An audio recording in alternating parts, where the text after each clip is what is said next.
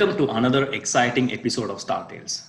Today, we talk with a star who has created a buzz in tech world and here to inspire us with their journey.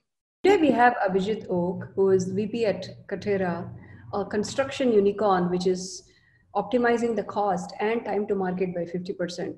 Welcome, Abhijit. How are you doing today? I'm doing great, Rama. How are you? I'm doing good, Abhijit. Um, uh, something that I have been very curious about is you have seen the dot-com boom of 1990s, and then Yeah, you have seen the transition to cloud computing and AI, ML, and all the latest, greatest technologies out there. How would you describe your journey? sure. So I'm a civil engineer by training. So I graduated with a degree in civil engineering and started working for a EPC company designing thermal power plants and cement factories. And there was a need of automation. That's why I started programming. And that one thing led to another. And I started working for a company writing structural analysis software. That's how I moved to the US. And then after that, I spent a bunch of time there, and that was pretty interesting because all I I was lucky that in late 80s, so 88, 89 was the cusp of the end of the mainframe, and PCs were coming in as well as in. But I mean, end of the mainframe is in the engineering solutions world. The PC was coming in, and most of the larger manufacturers were creating these Unix boxes. So there used to be a company called Digital, which doesn't exist anymore. So they had DEC Ultrix, IBM had AIX, Sun had Sun OS and Solaris, HP had HP UX. And so they were creating their own RISC-based architectures. And these were basically Unix variants with their stuff. And I was lucky enough to work on all these and port our structural analysis software for them. So I got to work on Craze, got to work on this. And so it was definitely interesting, So learned a lot about Unix, learned a lot about TCP/IP, learned a lot about sockets, and there was also the push to parallel processing then, which really didn't pan out very well. So it was very interesting working on that, and then basically I joined Autodesk, a company that makes a product called AutoCAD, and started working on AutoCAD. And that's when the dot-com boom happened. And it was, in hindsight, it was a very interesting time because everybody knew that this is new and important and everybody needs to go to it. People didn't know how to use it. So a lot of startups that started, essentially, at least from my vantage point, they were spending a full amount of money on hardware. Like you could barely buy a server, you could barely buy a storage device.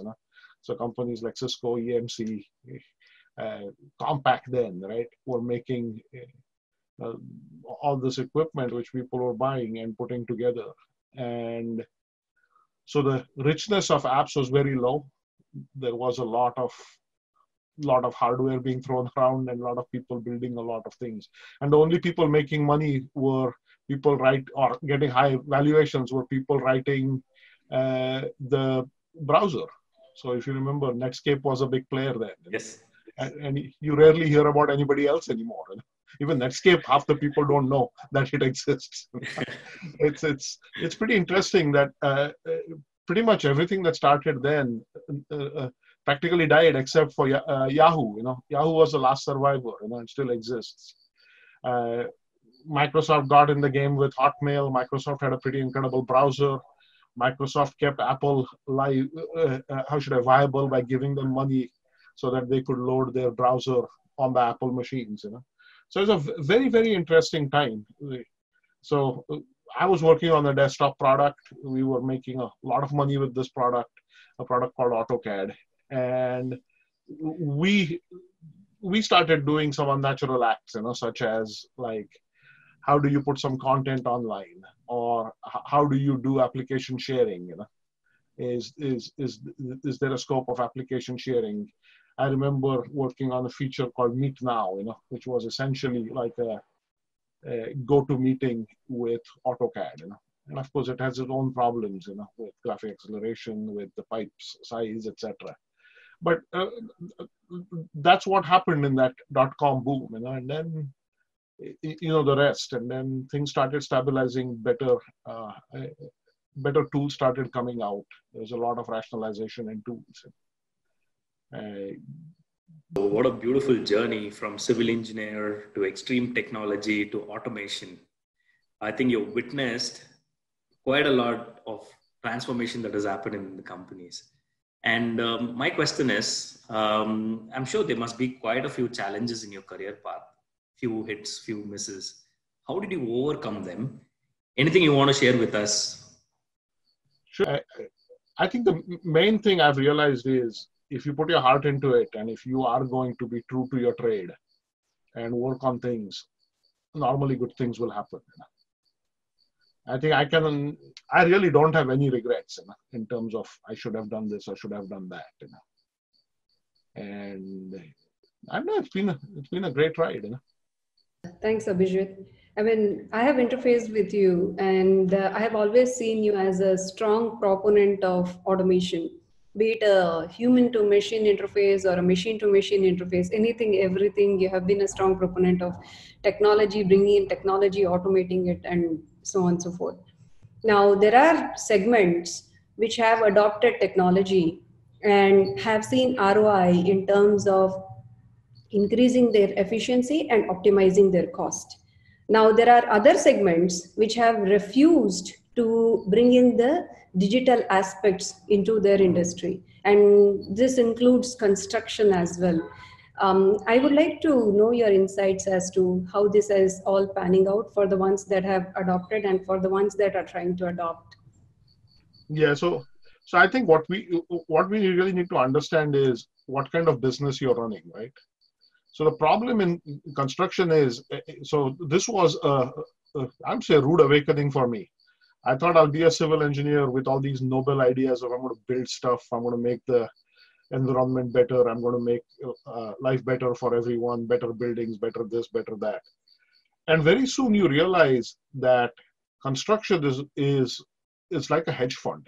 It's less about building, it's more about money management.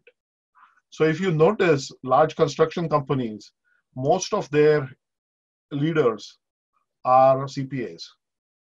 So like in India, right?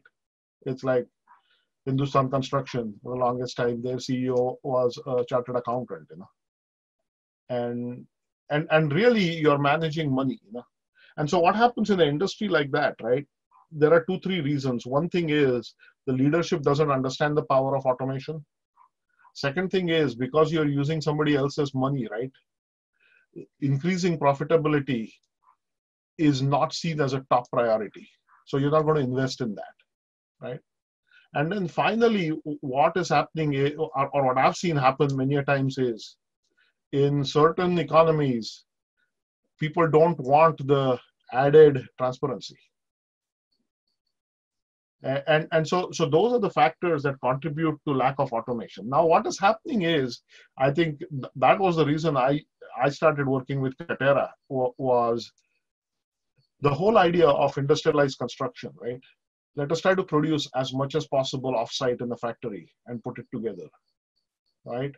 I think that changes the game, and that is where automation becomes even more important. Because you're actually visualizing and creating something before building it. So the mechanical engineering industry went through this, right? So engineering drawing, I remember going through 2 engineering drawing classes, and I thought they were fairly tough, in senses. But again, it does make you understand how to read a drawing, And now what's happening, say, in mechanical engineering is, if you want a part made, you basically create a 3D part and send it to the machining, whatever person, they put it through their CAM software and get it manufactured. I think that level of automation, once that starts arriving in construction, and when construction starts getting looked at as not building, but assembling, right? And you start using words like parts and assemblies, or sub-assemblies. I think that is where you'll start seeing more and more automation and the need for more and more management, where more technology and automation will play a big part. Awesome. So now that we are talking about automation, and In parallel, there are industries and even people are talking about design. So when I say design, it's not about the aesthetics, but people are taking a design first approach to solve certain problem. Like for example, if you look at Uber, Uber doesn't have a call center. They moved the entire support and the content on their digital platform. Now a design studio has to ensure that those content can be found easily and those content can be accessed easily. So, can you talk about your experience with design and any insights about the design? Sure. I think I have a very simple philosophy about design, right? Design is something that makes things simpler to use, right? Agree. Design is something that lets makes things easy, right? Users feel like they're at ease. Users feel that they can use the product, and get whatever they think the product is going to do for them done, right? Everybody talks about Apple and Apple design and stuff. To this day, I won't use an Apple phone because there's no back button, right? And that's why I'll use an Android phone. Now, I think everybody talks about Apple and Apple design and what they did and how one button and simplicity and all. Maybe that's not for everybody, right? So I think another very, very important thing in my mind for design is the ability to understand what you're trying to do, right? So let me give you an example. When you look at a jumbo jet, right? When you look at a large commercial airplane, even today, the latest one, like whatever, the 787 or the Boeing 380, or pick your latest airplane, you go in the cockpit, right? You see like 8,000 buttons on the ceiling. Okay. Some people who will equate that to an old school dialogue, right, with thousands of buttons and this, and they'll say, why do you need that? The reason it's there is for redundancy. You cannot take those things out because everything, theoretically, if you look at it, you could put all of that on a panel, right? The reason they don't do that is because they need the redundancy, because when shit happens, right, they have to fix things, and so in design, right, making sure that those things are accessible to the pilot can learn it quickly and deal with it, right, is extremely important. I think to me, that's what design's all about. I think what happens is, I've seen people talk about user research and spend god awful amount of time in trying to research and stuff. That for the longest time, that had become like the key phrase. I'm a user research person, and I research users, I interview people, and these are the same people who give you the adage of Ford and the car, right? Because if Ford would have done user research, we would have asked for a faster horse, right? They wouldn't have asked for a car because they didn't know what a car was.